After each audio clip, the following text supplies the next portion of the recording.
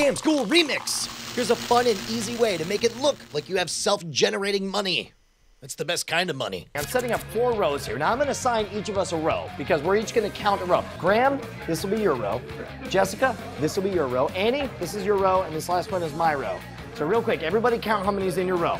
Graham, how many in row number 1? 10. 10. Jessica, how many in row number 2? 10. 10. Annie, how many in row 3?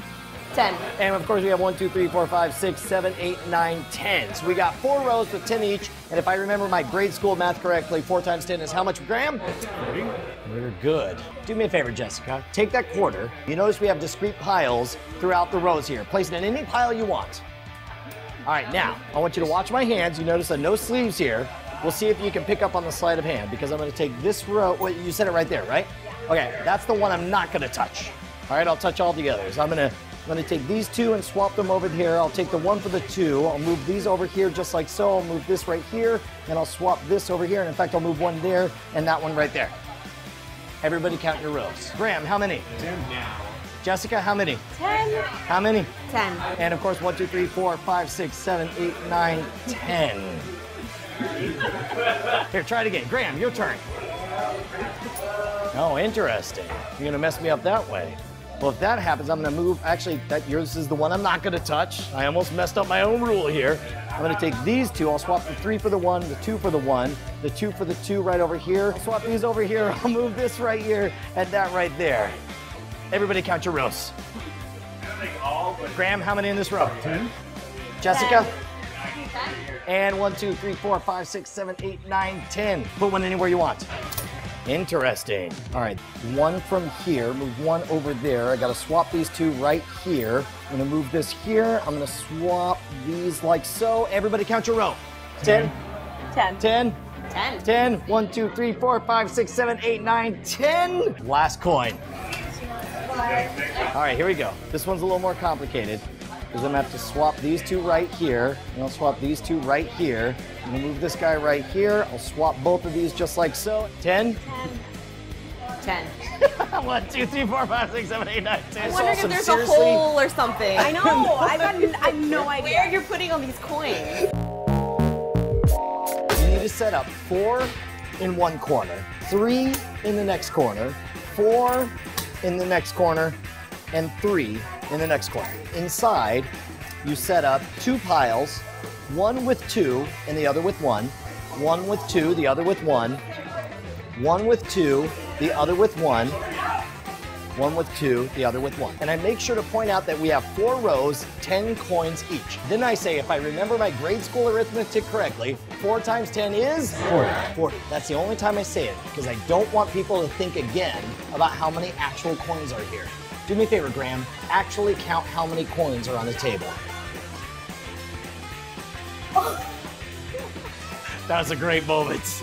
Jessica just had it occur to her what's going on here. There are only 26 coins on the table because these 4 coins get counted twice. Yeah. These 3 coins. So there's 6 times 2, 6 times 2.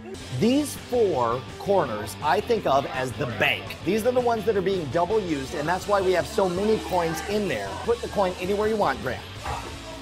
Since you put it in this row right here, the only move you need to do to fix it is either move 1 down from the left bank or move 1 down from the right bank. So now this one still has the same number of coins because you just moved 1 down there, but this one added a coin here and lost a coin over there.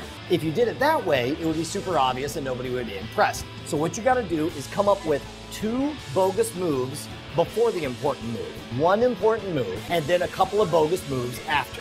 This is a bogus move, because 2 over here, 1 over here does nothing. This is a bogus move, because I'm swapping 1 for 1. The only move that matters is when I pick up this one and set it right here, but I don't stop on that one. You don't ever want the secret move to happen either at the beginning or at the end. Now there's one special occasion. What happens if you set it on the corner? Now look, you now have 11 in this row and 11 in this row. Let's say I took one out from here. Now that would make it 10 on this side, but when I set it here, now it's 11 on this side, and that's not what we want. So instead what I'll do is I'll leave the single coins alone, and I'll take one from the bank on one side and one from the bank on the other side, and we have 10 all the way around. This is one of my favorite simple tricks from Bamboozlers by Diamond Jim Tyler. It's 3 volumes and over 200 effects. Some of the best stuff we've taught on Scam School comes from this book, and it's available right now at scamstuff.com. If you're a longtime fan of Scam School, then you know we love domain.com because they make domain registration fast, easy, and reliable, but more importantly, they let us do ridiculous sketches like this one. Hello there, T-Tech in Texas, right here at the Domain Corridor, 6006 I-35 between Staffney and Manchac, and everything must go! Hi, Googly Dig Dog. We got all the domains, your .pizzas, your .me's, even have the credibility of a .com or a .net. If you got a domain hankering, we aim to please. Get all these domains and more by heading on over to domain.com. Use promo code SCAMSCHOOL at checkout and get yourself 15% off. How do we stay in business with these discounts? I don't know. What I do know is our most loyal customers who trust their lives with us will do whatever it takes to better our internet. That's the power of a .com or a .net, most reliable of domains. Domain you can't help but trust. But don't focus on that. Voices in my head say these domains have got to go. Ain't that right, Mr. Happy Pants?